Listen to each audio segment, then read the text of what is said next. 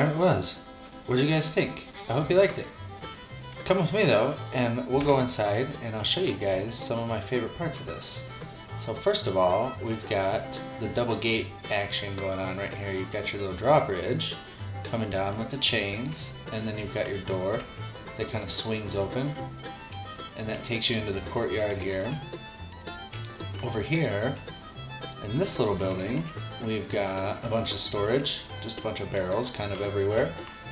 And if you take these stairs up, this just takes you above the gate, up above here, and that way you can get across down into this tower, which takes you down into the kitchen and here, and not much, just stuff kind of just for show, just to make it look cool. There's a little furnace, sneaky little furnace hidden over here. But up above the kitchen, of course, you've got your little dining area up here. And if we go back down, let's see, let's go this way. And here, we've got a little library. So you got your magical little floating candles and your little enchanting setup here. A little lectern so you can write books if you want. And that's what this building is. And so the last one we have is the Castle Keefe, which I think turned out pretty cool. If we go inside, this little part here is your throne room. So nothing too fancy, but I tried to make it look cool with a cool little rug and a nice little throne chilling up here.